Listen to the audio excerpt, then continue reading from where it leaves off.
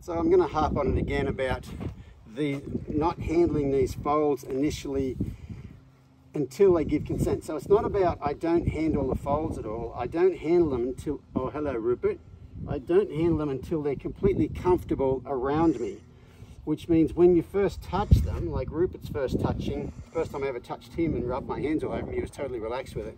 So there's been no fear around humans. And I'll tell you what, I can't show you my phone because it's getting video with. I was going to say there was a guy that messaged me a while ago and he said he's working with this Mustang and he says, I don't know if he'll get to the place of Chance and Rupert where there is the absence of mistrust. I thought that was the greatest thing I've ever heard.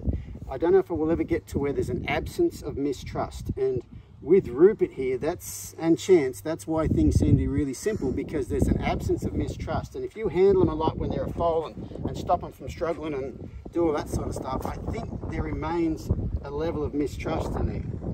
So Rupert, yesterday the vet had a look at him and he's got these somersault, like fly bites under his belly, and he's kind of got a bit of edema down there. So she wants me to give him some Bute. Rupert's never had any syringe put in his mouth, okay? He's never had any Bute before. And I've never really stuck my fingers in his mouth. So we're going to do this for the first time right now. So Rupert, let me have a look in here. Don't put my fingers in there, like that. Oh, there you go. Very, very good. Okay, so now I'm going to take my trusty Bute syringe here, place it in his mouth, towards the back, squeeze the stuff out like that, wipe it off on his tongue, and there you go. Rupert gets his first gram of Bute ever. We've never practiced it, never had to practice. I just loaded him on a trailer for the first time, never done it before, never practiced it.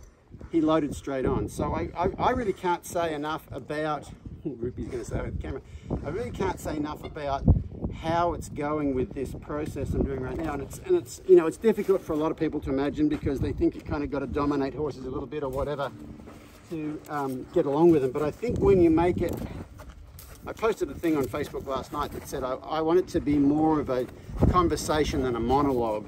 And I think when you turn it into a conversation, oh, Rupert's going to have a roll here, I think, excuse me. I think when you turn it into a conversation, things are work out completely different. Oh no, I think you want to take the trailer. Is that where you're going?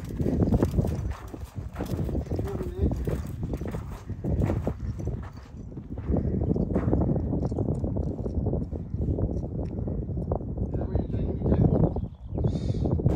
Apparently so. Apparently Rupert wants to get in the trailer. But anyway, you can probably see now why I'm harping on about this hands-off approach at the start, because I really want to use that fella's quote again. There's a complete absence of mistrust, and I think doing all those other techniques you end up with a little bit of mistrust, and this is completely different than that.